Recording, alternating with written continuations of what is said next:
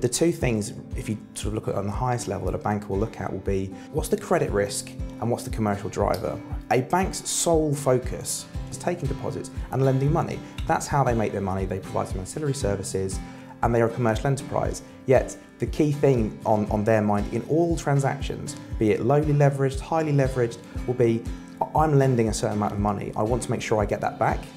So there's focusing on the credit, and that will be how much am I lending, how long am I lending it for, do I get repaid any during the term, or does it all get paid back at the end? Do I have any security over assets? At the end of the day, a lender will be looking to lend against the business, not against the security. It's always about what cash does the business generate, and will I get that money back?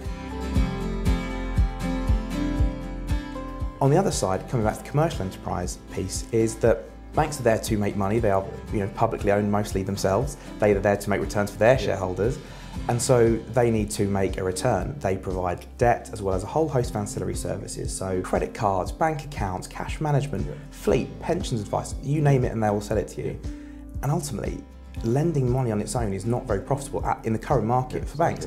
They will all mostly be loss-making versus their fixed cost base, and the capital they have to set aside, so regulatory costs is a big part of that.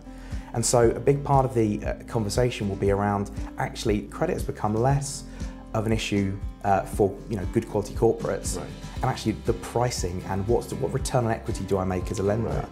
And the struggle tends to become, does the client have enough ancillary services that they buy which allows more than one bank to provide the debt? For all clients, banks will have a maximum amount they can provide to that client, exposure caps.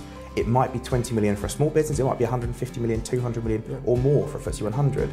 However, if that corporate needs to borrow 2 billion, then the banks are only going to be a portion of that liquidity. And so for the banks, it's absolutely about, if I lend this money, will I get this money back?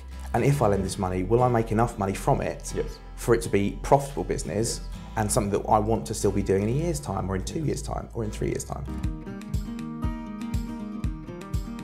That is absolutely fascinating, and it's really kind of a new and different view of banking, right? Where traditionally we sort of viewed banks as the people who make the loans.